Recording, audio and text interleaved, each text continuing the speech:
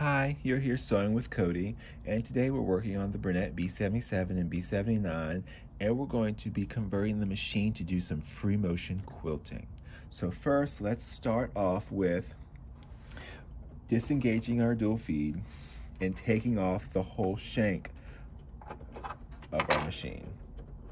So loosen that screw and take this whole piece off, and we're going to put on foot RX, which came with the b77. So the way this goes on is this is just going to sit just like this. Let's see. So slide on in this position. Zoom in for you. So what it has is this little bar right here, which this is going to go above the needle screw, and this is going to sit right in that shank. So just like that, and then we'll screw this back on. So pretty simple. It does require your screwdriver. Now, just like with our berninas, when we are doing free motion quilting or embroidery or straight stitch, we like to put on our straight stitch plate. So let's take off our stitch plate and use that same screwdriver you use to remove the shank.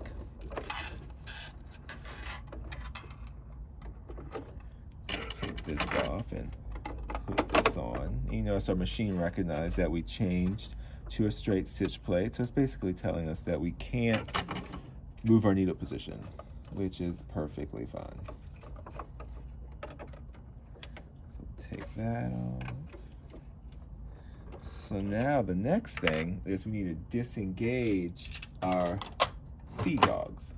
So to do that, I'm gonna take this off just so you can see, but you do not have to take the table off to be able to disengage your dual feed. But here is your dual feed. So when it's over to the right, your feed dogs are engaged. When it's over to the left, we've dropped our feed dogs.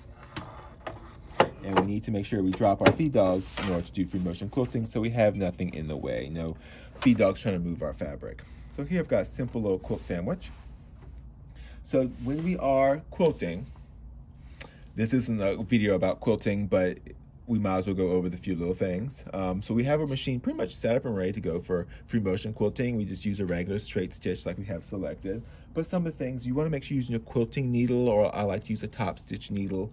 Depending on what you're working with, I do, like on our berninas and our Q20, our bernina long arms, I do use a top stitch 90-14 needle, something that's a little bit stronger because we are forcing fabric through and underneath the foot. But like a quilting needle will work great. 80-12 is probably the smallest I would go with a needle when it comes to quilting. Now when it comes to thread, you can use whatever your heart desires when it comes to quilting. I like to use isocord a lot, top and bottom, when it comes to free motion quilting. It's just a really pretty thread, and it gives you such a pretty outcome. But yeah, so that's pretty much it. So let's get started.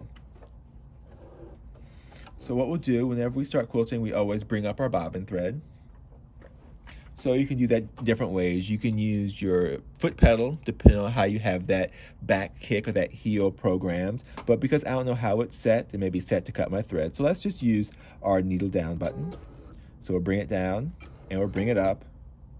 And to be honest, if we use our thread cutter, our bobbin thread might be a little too short. But here it is. So it took us 2 times, but we have our little bobbin thread. Because we use the automatic thread cutter, the bobbin thread is cut really short, so it can sometimes be difficult to pull it up, but we were able to get it.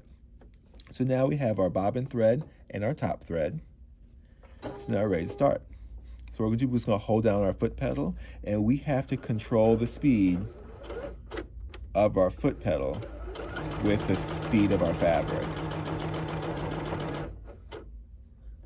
And I do like to have the needle stop in the down position, so whenever I do stop, it will stop down for me to secure my fabric. But it takes a little getting used to. But so now you could just go ahead and just start moving your fabric. The key is make sure you have the correct foot. Well, like I said, the video is more or less about setting up your machine for doing free motion quilting and not a video on free motion quilting. So if we were actually doing free motion quilting, I would want quilting gloves, something to help grip the fabric, because otherwise it's just sliding all over the place and you can't grip it to help move. But as for setting up your machine, that's what this video is about. Using the right foot, lowering your feed dog, the correct needle, and make sure you have the correct stitch.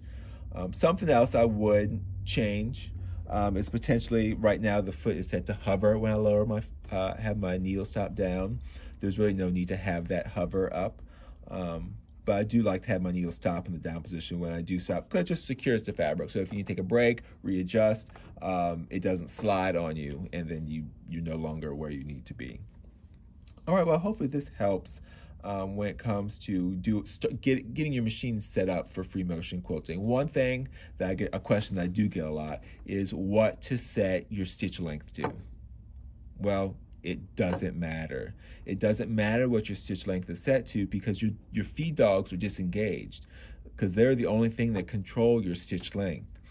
You are controlling everything from this point on the bernette. Now, if you're working on a Bernina, where we have the BSR, the breeding stitch regulator, that's completely different. That allows you to tell the machine what you want your stitch length to be, because the BSR, that Bernina stitch regulator, it regulates your stitches. And that's found on most of our Bernina machines. But with the bernettes, you have to control your stitch length. All right, well, hopefully that answers any of your questions again. But happy sewing, happy quilting, and thanks.